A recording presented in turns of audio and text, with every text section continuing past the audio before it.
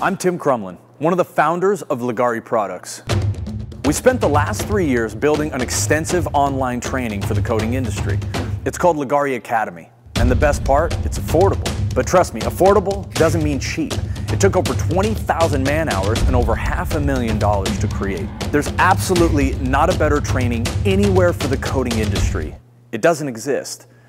But it's not just the training. See, Leggari Products offers unparalleled support long after the training as you build your business. Here at our headquarters, we've kind of made it really clear to everyone, we're only successful if we can make you successful. So put us to the test. Join the Academy today and get a partner that actually cares about your success.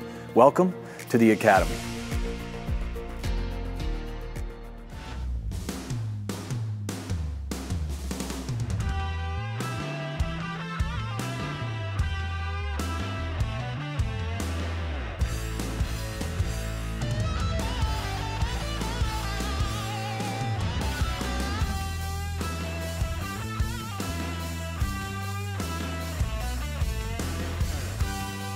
So we did 2 coats of texture coat, we did 1 coat of scratch coat, and then we stained it with our black stain.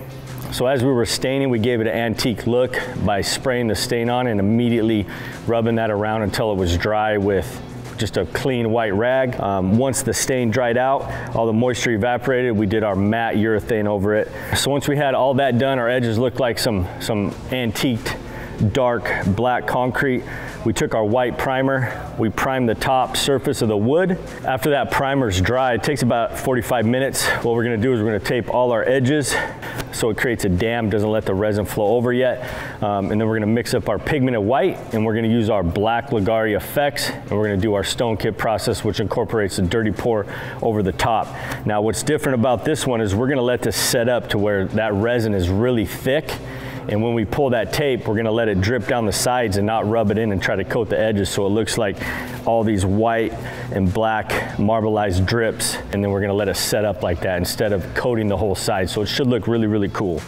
For this one, we're just gonna go random. They turn out really cool when you go random. If I wanna add more black, I'll squirt some of the effects in. Just remember, you can't take the black color out. So if you wanna start with less, if you don't think you're getting enough color out there, you can always add some more. We want to basically get a template out of a design. I don't want to just start pouring and filling this whole corner up and then run out of resin, right? So what I'm going to do now is I'm noticing not a lot of black coming out.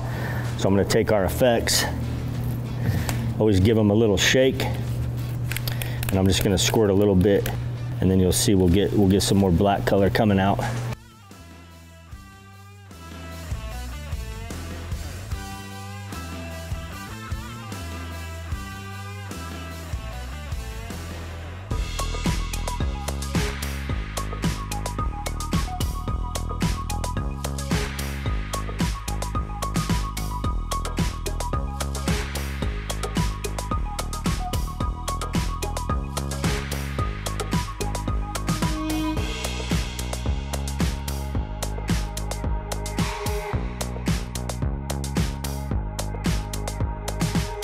So last thing, guys, is you can spray isopropyl, create a lot more cells, dispersing effects. We're not gonna do that because I like the look of this. So I'm just gonna mist it with denatured alcohol, let it evaporate 5–10 minutes, and I'll mist it again. That's gonna eliminate all the bubbles, create a glass smooth surface. Now when we pull this, we wanna obviously try not to get epoxy down here.